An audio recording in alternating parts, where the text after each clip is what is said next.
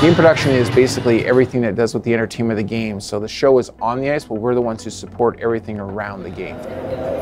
Michelle, we're light, so we're going to come a little earlier, so you need to stretch it out for me, but you still need to be up by 6:30.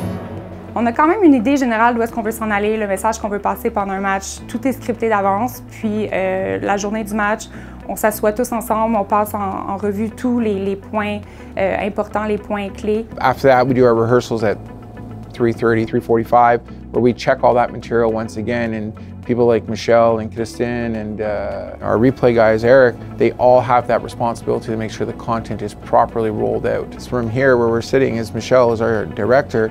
He's now literally calling cameras, calling videos, and ensuring that the directives that we're sharing and decisions we make together are the best for the show and best for our fans. Wow!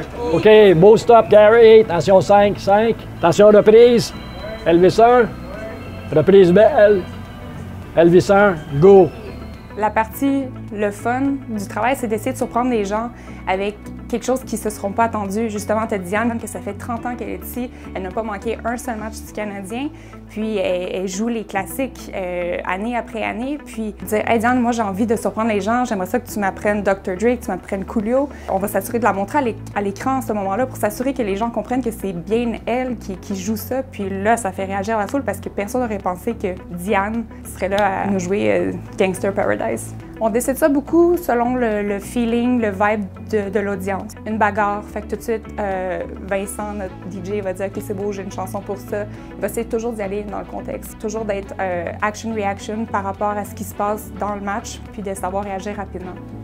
I think what makes our team great is that our egos are left at the door, we trust each other, we respect each other, we have a good time, and because of that, everyone is considered part of the show, and no one is left behind. We're always backing each other up, and that's what makes a great show for us because we're a team.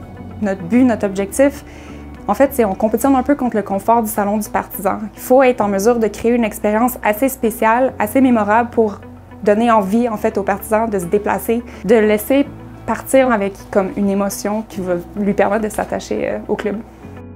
I think what's special about the hockey market is our history and the way that we've developed the game. Not in game presentation, but our history of our players and everyone who's built this organization.